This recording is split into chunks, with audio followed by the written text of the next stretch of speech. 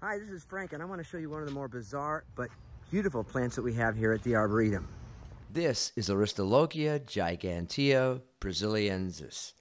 It's one of the largest single flowers on Earth. It's also an insect-trapping plant, a catch-and-release flower to be exact. Everything about the flower is aimed at attracting flies and midges, from the bloom's meat-like appearance to its weirdly pleasant lemon pledge smell. So here's how it all goes down. The fly is attracted to the throat of the bloom by the lemon pledge smell and the bright translucent yellow spot located right at the entrance of the inner portions of the bloom. Then the fly goes down the throat through a forest of hair-like trichomes. Not a big deal because they're pointing downwards, the same direction that the fly is following because of the irresistible lemon pledge smell. Once inside the flower, the fly is met by the plant's receptive female organs.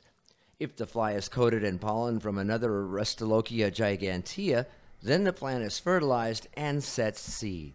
However, whether or not the flower is pollinated, the fly finds itself trapped by the downward pointing stiff hair-like trichomes. They are an overnight guest, more like a prisoner, of the flower until its receptive female parts start to wither and the adjacent pollen-producing male parts swell and start shedding pollen.